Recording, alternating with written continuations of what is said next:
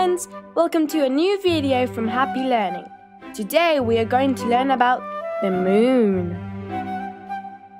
The moon is the only satellite that rotates around our planet, and it takes 28 days to completely go around the Earth. But do we know what a satellite is? A natural satellite is any kind of celestial body that rotates, or actually orbits around the planet. The moon is never still. It moves in two ways. It has a movement of rotation and a movement of translation.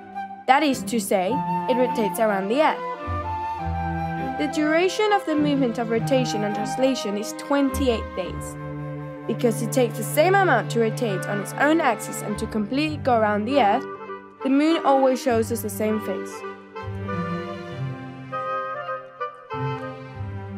When we observe the moon along a period of time, it appears to change shape. These changes in appearance are called lunar phases, and they repeat every 28 days. There are 4. Full moon, first quarter, new moon, and last quarter. The moon phases are produced by 2 reasons: the movement of the moon around the Earth, and because the moon reflects light from the sun as a mirror. New moon. In this phase, the moon is passing between the Earth and the sun. The illuminated face of the moon is facing the opposite direction to Earth. The dark side ends up facing the Earth, and this is why we cannot see the moon. First quarter. You can see approximately 1 week after the new moon. One half of the illuminated side faces the Earth. It is called the first quarter because from the new moon phase, the zone illuminated by the sun grows every time. Full moon. Approximately a week after the first quarter, we can see the whole moon illuminated. The Earth is between the moon and the sun, and we can see it fully. Last quarter. The moon presents its other half phase illuminated. The name from the last quarter comes from the fact that the illuminated side becomes smaller and smaller each time.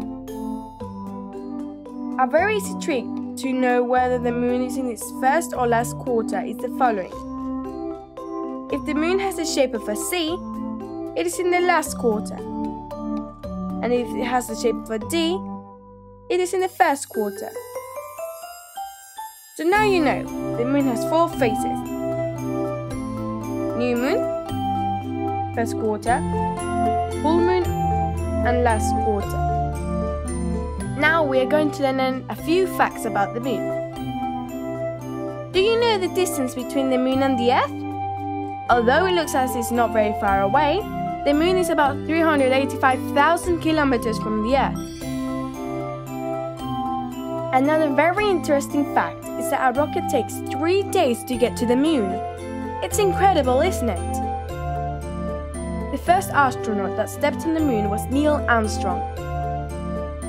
And this very important accomplishment occurred in the year 1969 aboard on the Apollo 11 rocket.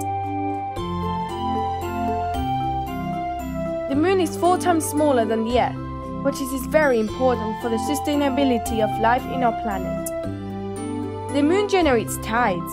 Do you know what a tide is? A tide is the rise and fall of the sea level. They occur every 6 hours approximately. Well, now you know a little bit more about the moon. Very interesting, right? Search us and subscribe to Happy Learning's YouTube channel.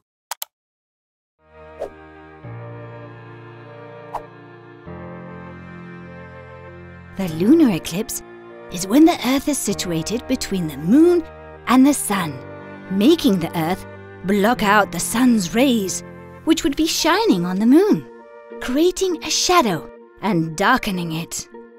This phenomenon allows us to see the moon in a reddish color, almost as if it were bleeding. Lunar eclipses are quite frequent and can be seen from any part of the world at nighttime.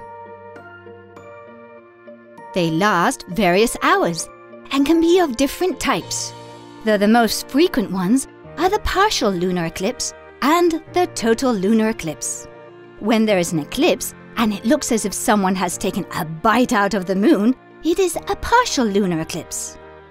And when there is an eclipse and one can see the whole moon, it is a total eclipse. Easy, don't you think? By the way, to observe a lunar eclipse, one doesn't need anything special. A normal telescope or binoculars would do. Well, now we know a little more about eclipses. Don't you think it's fascinating learning new things? Great! You've completed the video.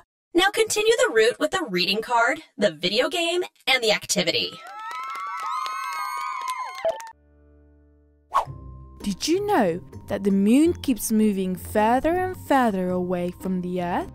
The moon moves away from the Earth 3.8 centimeters each year.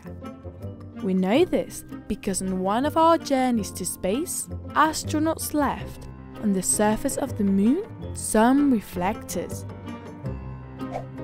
From the Earth, scientists beamed some lasers into space that bounced off the reflectors and returned back to our planet.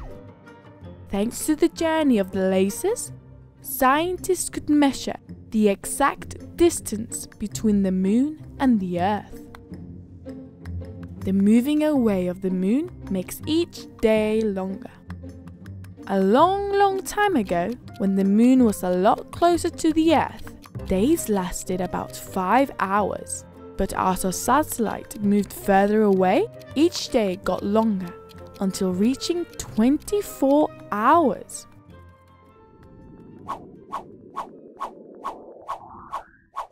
Did you know that if we were on the moon, we would weigh 6 times less? In fact, if a person weighed 60 kilos on the Earth, on the moon, they would only weigh 10 kilos. This is due to gravity. Gravity is a force which attracts other objects, either on the moon or on the Earth. This attraction depends on mass. As the Earth is 6 times bigger than the moon, it is to say, it has 6 times more mass, it attracts other objects with 6 times more strength. It is clear that on the moon, we would all feel lighter.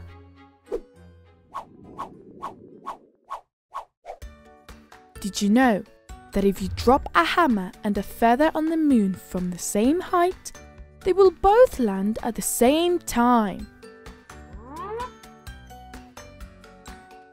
As Galileo predicted more than 4 centuries ago, in an environment without air, like on the moon, there is no resistance on objects. So, they will land at the same time, even if their weight and masses are different.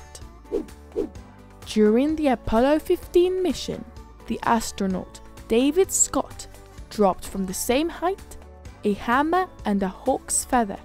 As there is no resistance, because there is no air on the moon, both objects landed on the ground at practically the same time,